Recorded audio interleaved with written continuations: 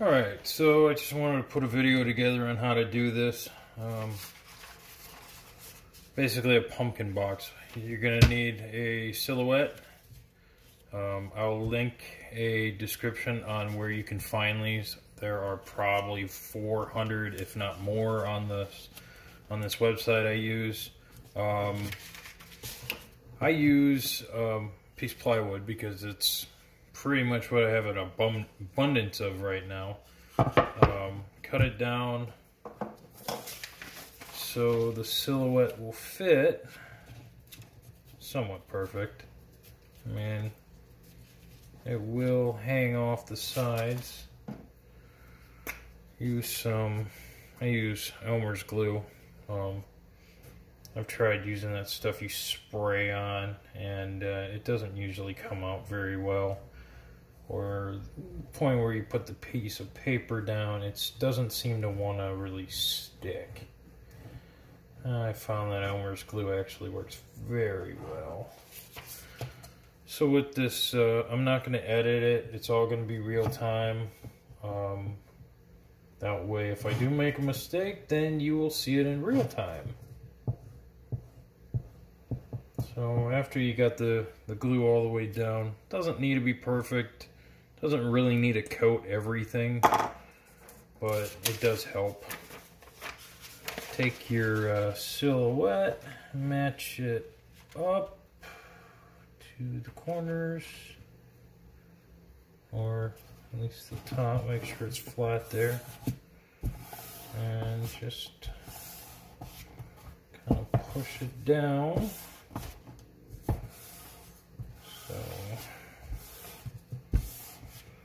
With it like this, if you're going to do it in a scroll saw, if you're going to use a scroll saw for it, you need a razor blade. Knife works too. Just cut it off. Make sure nothing overhangs. You don't want to. Oops. This one's a little small. Probably need a little bit more blade for it. Doesn't have to be perfect. You just don't want this coming off. The white part is pretty much you're going to sand off after you're done cutting it anyway.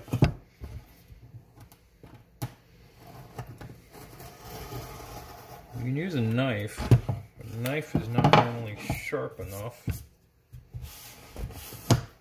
After you've gotten it down and you've pushed everything in, usually that's when the bubbles start forming. So you want to spend a few minutes and make sure everything's flat. None of the bubbles are popping up. So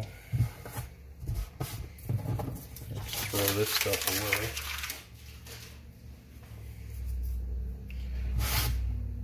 away. Alright, next thing you want to do, if you're going to do a scroll saw or a jigsaw or whatnot, I don't know the blade size on a jigsaw, but scroll saws, normally about 3/16. Come on. Put that away. I'll cut myself. I use a block like this to, if I screw through it, or when I screw through this, it'll go into something else. With a jigsaw, you need a place to put a blade. So you're going to take the drill, go through. This doesn't have to be perfect. Just try not to drill outside the line, because then it will really suck for you.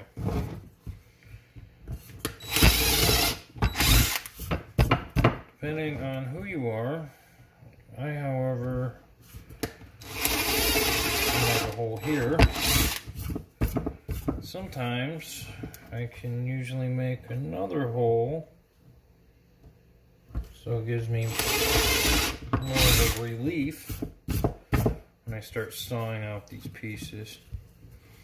So I'm going to try and make a 3-part video, considering this would be kind of my second vlog, but first one ever posted to YouTube. I'm going to try and make the whole thing for you guys. So with that being said, I'm going to end it as part 1 here. Part 2, I'm going to cut it.